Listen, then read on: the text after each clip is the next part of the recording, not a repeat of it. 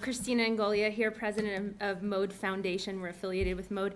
Like many people in this room, when I first saw the pictures that Ms. Wade described of the 4x7, what looked like closets that are used for seclusion at the core building, I didn't sleep for a week. As the mother of a child with disabilities, I can easily imagine my daughter one day being one of those students.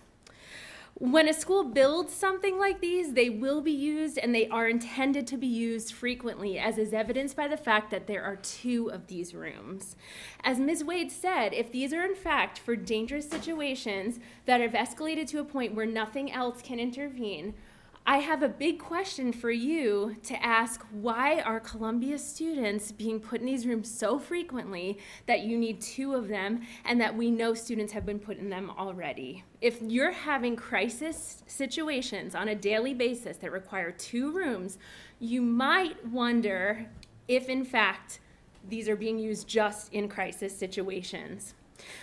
We have heard reports of children being locked in there for misbehavior.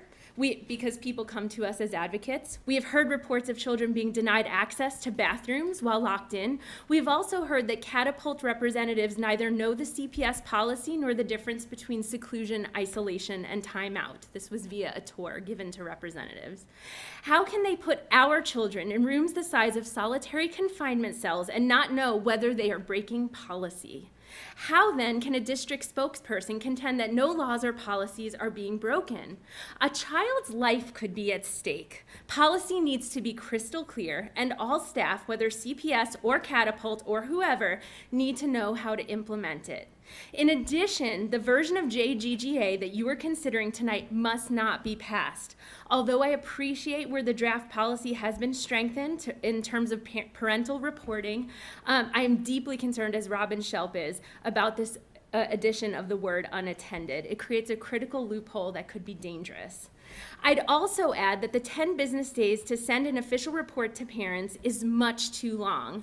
While I appreciate what Dr. Siepelman said, that parents can call in at any time and get information, you and I both know that when you're in an emotional state and you're calling and getting information piecemeal, it is very different than getting a written document where it's clear what happened, by whom, and when. 5 business days is plenty, and it is in line with the MoDESI model policy, which is still much stronger than the policy before us tonight, which I'm disappointed to say.